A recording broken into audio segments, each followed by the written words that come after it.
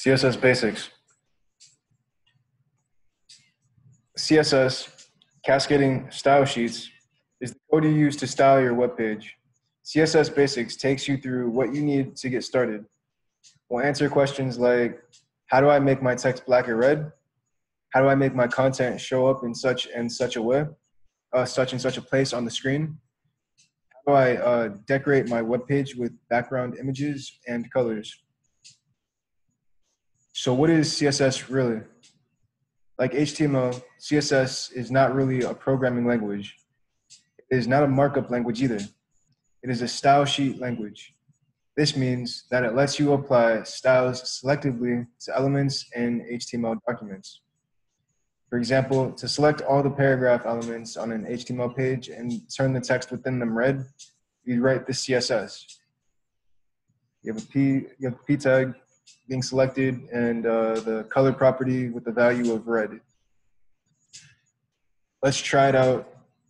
Paste those 3 lines of CSS into a new file in your text editor, and then save the file as style.css in your styles directory. So I'm going to create a styles folder. I'm going to use the command line to create my styles folder. So what we're going to do is inside of our beginner HTML, within our website, we're going to create a directory called styles.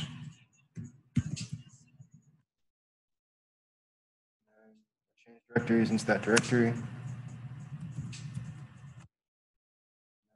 to create a file called styles.css or style.css.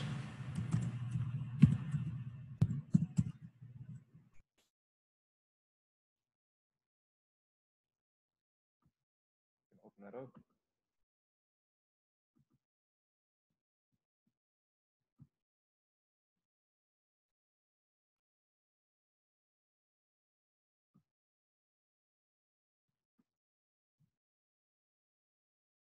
I'll paste these 3 lines of code in there.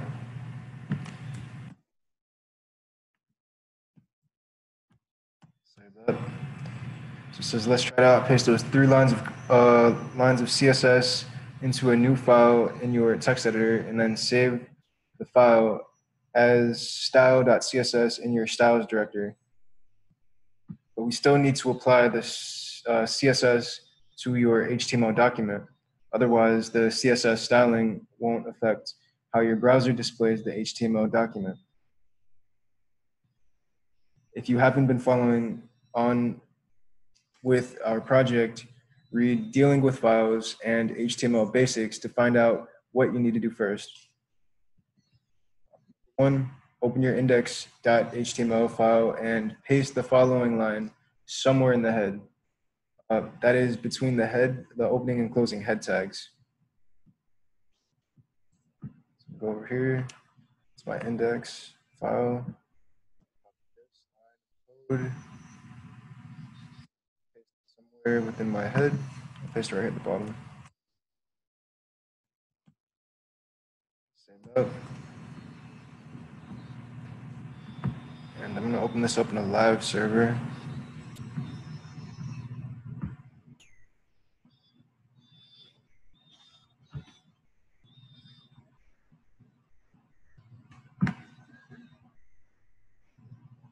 And as you can see, our paragraphs are now red. Number 2, save index.html and load it in your browser. You should see something like this. That's exactly what we see. If your paragraph text is now red, congratulations, you've just written your first successful CSS. Anatomy of a CSS rule set. Let's look at the above CSS in a bit more detail. So we have this picture here.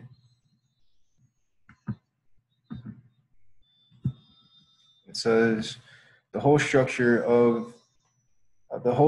is called a rule set, but often rule is short, rule for short. Note also the names of the individual parts. We have selector, the HTML element name at the start of the rule set. It selects the elements to be styled. In this case, the P elements style a different element, just change the selector name.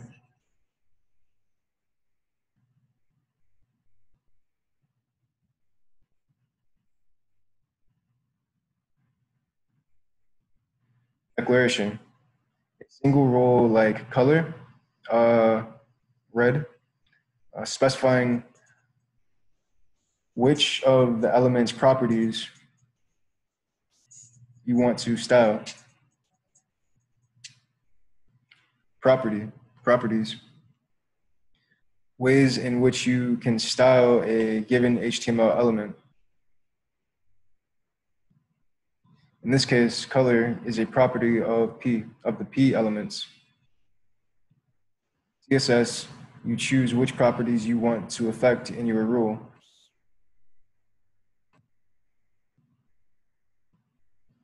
Property value. To the right of the property, after the colon, we have the property value, which chooses one out of many possible appearances for a given property. There are many color values besides red. No other important parts of the syntax. Each rule apart from the selector must be wrapped in a curly brace and curly braces. Within each declaration, you must use a colon to separate the property from its values. Within each rule set, you must use a semicolon to separate each declaration from the next one. So to modify multiple property values at once, you just need to write them separated by semicolons like this.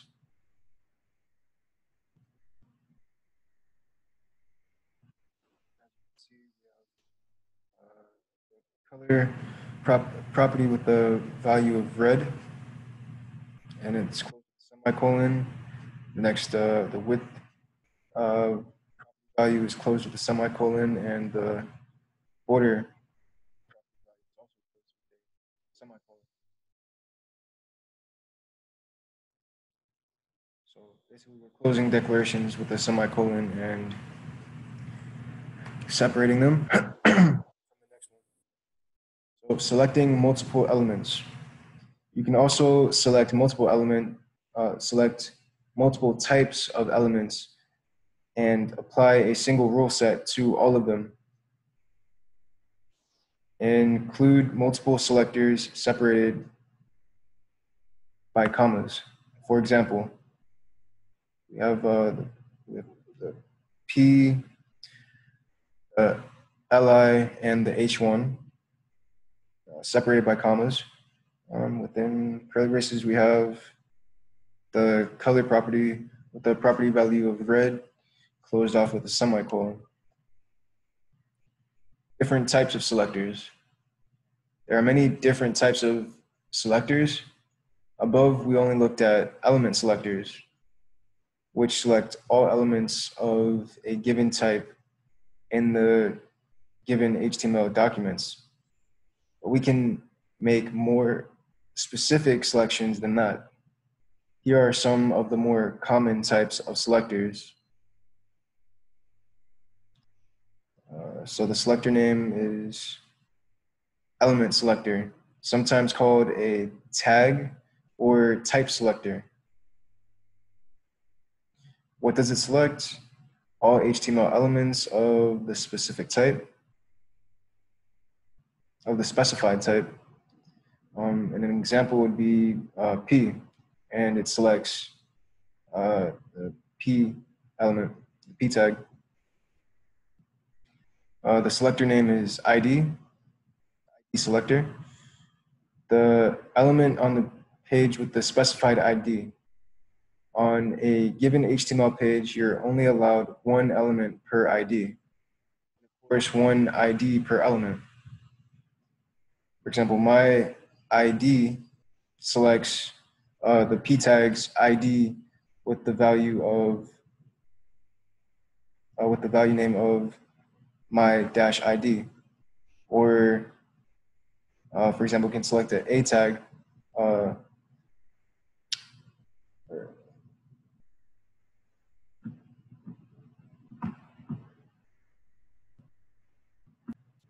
Yeah, so we have an anchor tag with an ID attribute, and the attribute value is my dash ID. The next one is, the next selector name is class selector. What does it select? The elements on the page, or the element or elements on the page with the specified class. Multiple class instances can appear on a page. So you have dot my dash class. It's for example, when it selects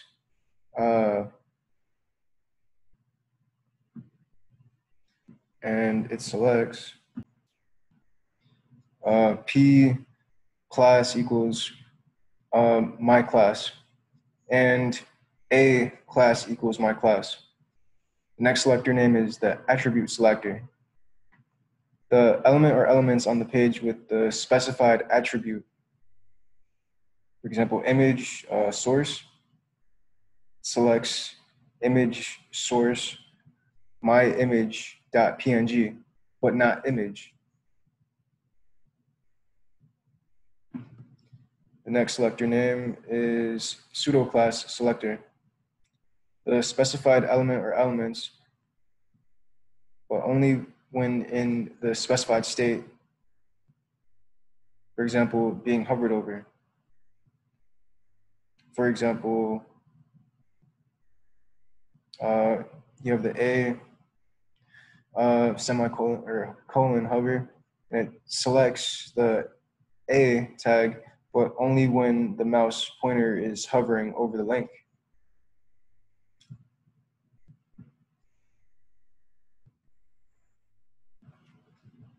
There are many more selectors to explore, and you can find a more detailed list in our selectors guide. Fonts and text. Now that we've explored some CSS basics, let's start adding some more rules and information to our style.css file to make our example look nice. Let's start by getting our fonts and text to look a little better. Number one, first of all, go back and find the output from Google Fonts that you stored somewhere safe.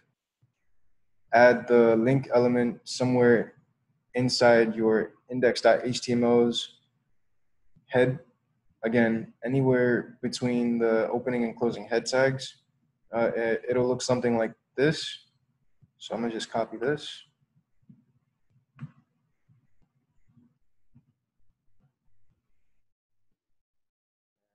Add it to the head.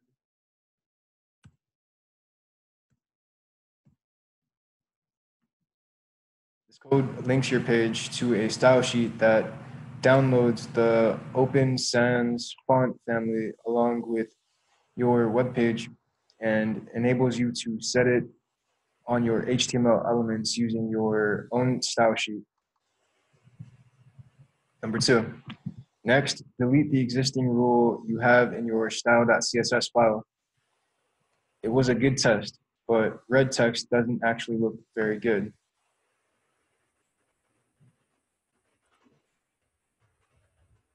And I can erase this. Save that. Add the following lines in its place, replacing the placeholder line with the actual font family line you got from Google Fonts. Font family just means the fonts you want to use for your text.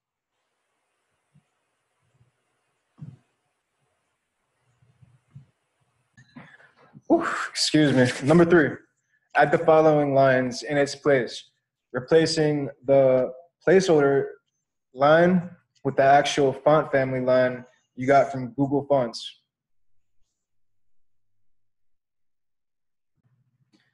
Font family just means that the fonts you want to use for your text. This rule sets a global base font and font size for the whole page. Since HTML is the parent element of the whole page and all elements inside it inherit the same font size and font family. So basically what that means is you deleted this line up here, right? Or you deleted the paragraph tag, and then what you're going to do is you're going to copy this, paste it in your CSS right here. And what you're going to do is you can actually delete all of this if you want, because it's just like some comment. And this should be the rest of your output. So what you're going to do is, I copied it, my Google font from right here. But what you would do is this right here, you would change this to the name of your Google font. So if you look right here, it's Open Sans for me. So that is why it says Open Sans here. So click save. All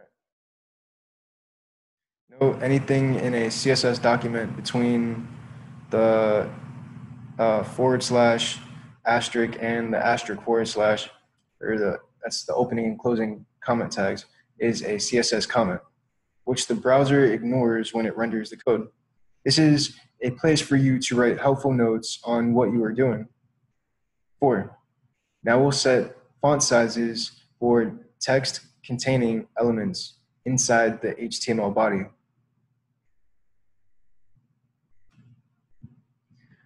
H1, Li, and P. We'll also center the text of our heading and set some line height and letter spacing on the body content to make it a bit more readable. So as you can see, we are giving our H1 font size and we're aligning the text center. And for the P and Li tags, we're giving it a font size of 16 pixels, a line height of 2, and a letter spacing of 1 pixels. So I'm going to copy this.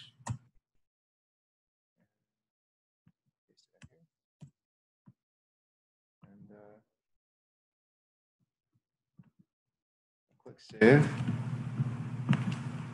and check it out. Looks even better. All right. You can adjust these pixel values to whatever you like to get your design looking how you want. But in general, your design should look like this.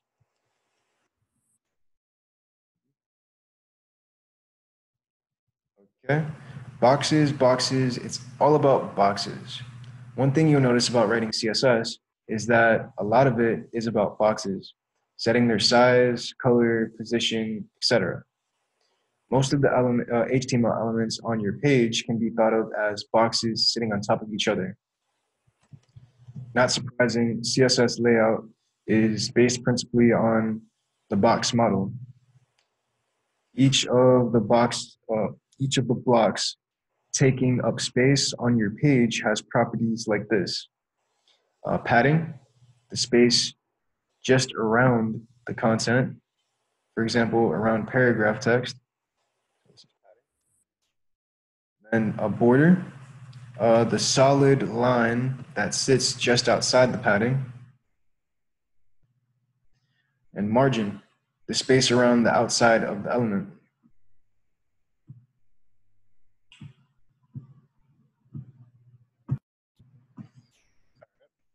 In this section, we also use width element, background color, the color behind the element's content, and padding. Color, the color of an element's content, usually text. Text shadow sets a drop shadow on the text inside an element. And display sets the display mode of an element, but don't worry about this yet. So let's get started and add some more CSS to our page. Keep adding these new styles to the bottom of the page. And don't be afraid to experiment with changing values to see how it turns out. Changing the page color. And the background color of 00539F. And this rule sets a background color for the whole page. Change the color code above to whatever color you chose when planning your site. So I'm gonna copy that, and since I already have an HTML tag in there, I'm just gonna copy this background. Paste that in here.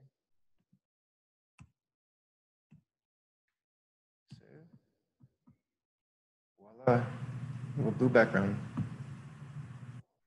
This rule sets a background color for the whole page.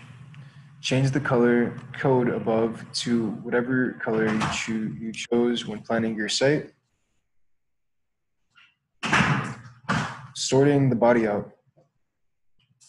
So we have a body with a width of 600 pixels, a margin of 0 auto, background color of FF9 500, padding of 0, 20 pix, 20 pix, 20 pix, and a border of 5 pix solid black. All right, now for the body element. There are quite a few declarations here. So let's go through them one by one. Yes, let's go through them all one by one. So we have the width, 600 pixels. This forces the body to always be 600 pixels wide. We have a margin of 0 auto. So what I'm gonna do is I'm gonna copy this and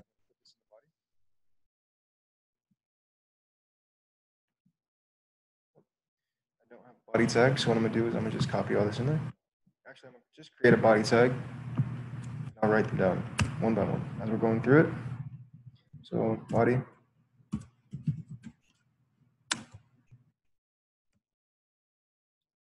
width of 600 pixels. Save that.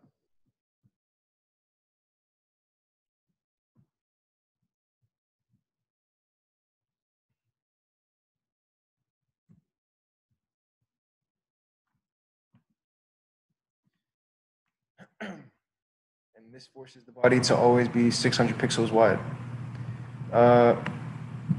We have a margin with 0 auto.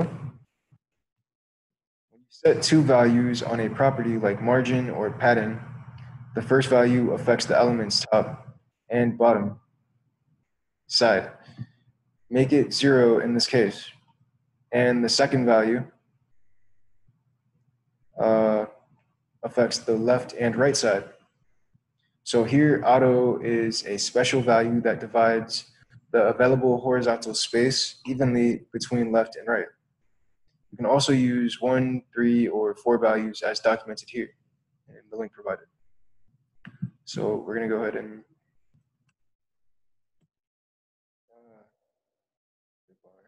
body the attribute of margin with the value of 0 for the top and bottom and auto for the left and right margin.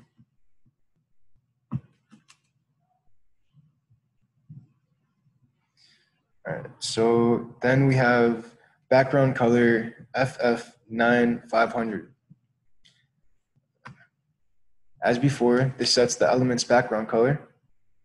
We've used a sort of reddish orange for the body as opposed to dark blue for the HTML element.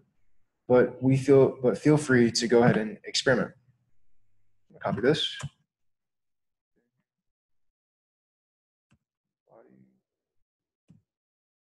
Save. There we go.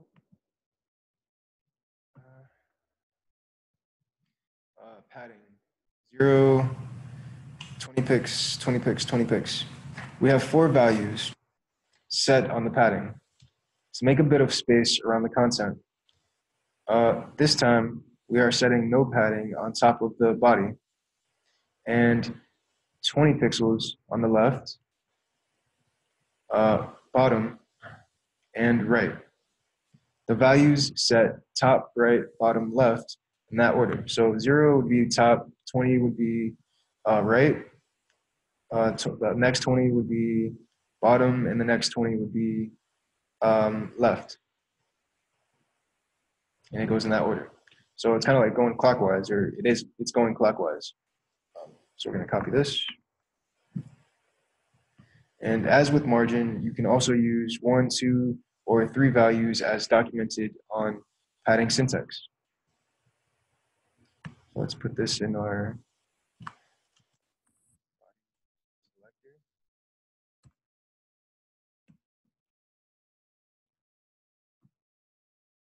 Let's save that.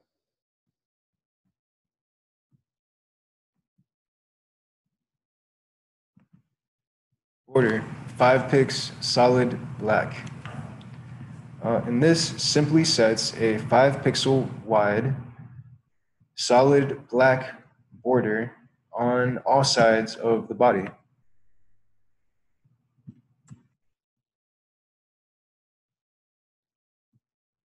this to the body selector. And oh, can you do that? Put that back in there. All right, click save. And as you can see, we have a black border around our body. Okay. Positioning and styling our main page title. So we have H1 with a margin of 0, padding of 20 pix for the top and bottom, and 0 for the left and right horizontal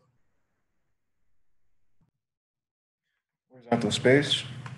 Then we have color 00539F and text shadow, 3 pixels for the top, 3 pixels for the right, 1 pixel for the bottom, and black. You have noticed there's a horrible gap at the top of the body. That happens because browsers apply some default styling to the H1 element, among others, even when you haven't applied any CSS at all. That might sound like a bad idea, but we want even an unstyled web page to have basic readability. To get rid of the gap, we overrode the default styling by setting margin 0. So I'm going to go ahead and enter this into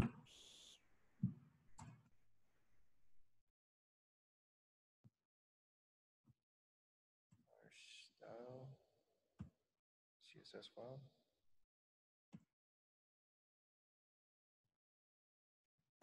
Save that.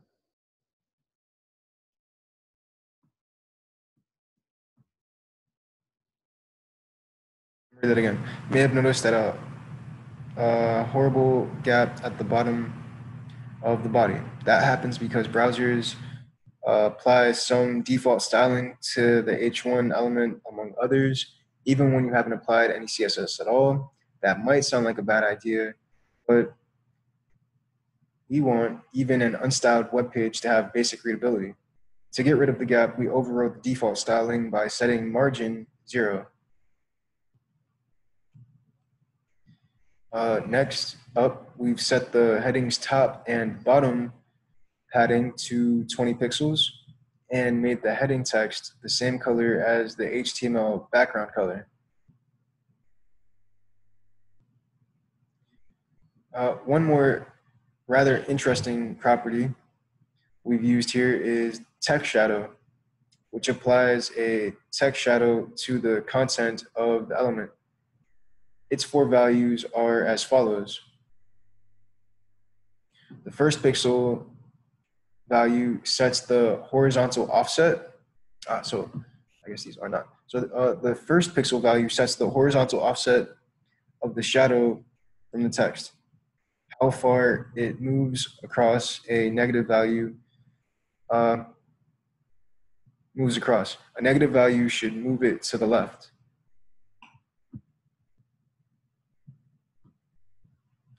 The second value sets the vertical offset of the shadow from the text, how far it moves down.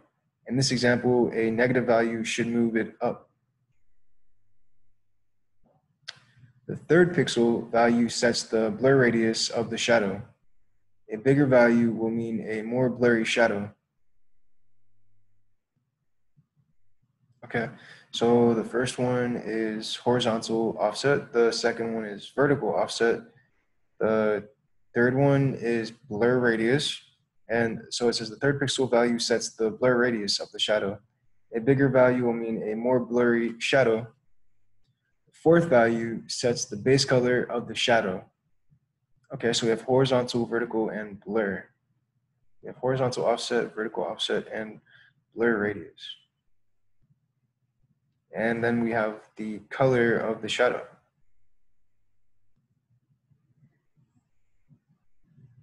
Okay. Again, try experimenting with different values to see what you can come up with. Centering the image.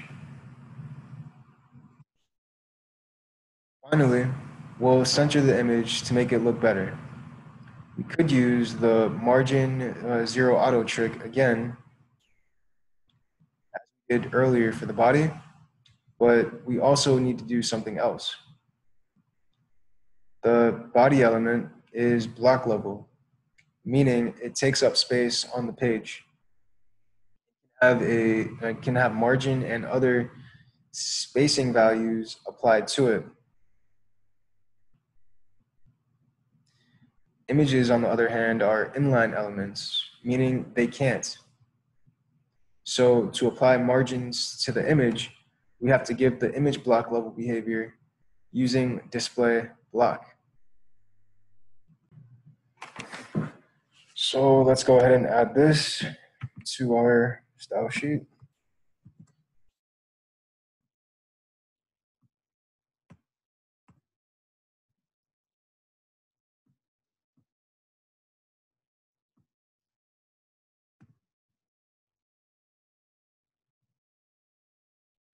Okay. As you can see, it's now centered. And it says, note the instructions above assume you are using an image smaller than the width set on the body, 600 pixels. If your image is larger, then it will overflow the body and spill out to the rest of the page. To rectify this, you can either one, reduce the image's width using graphics editor, or two, size the image using CSS by setting the width property on the image element with a smaller value, for example, 400 pixels. Don't worry if you don't yet understand display block, the block level inline distinction. You will, as you study CSS in more depth. You can find out more about the different available display values at our display reference page. In conclusion, if you have followed all the instructions in this article, you should end up with a page that looks something like this.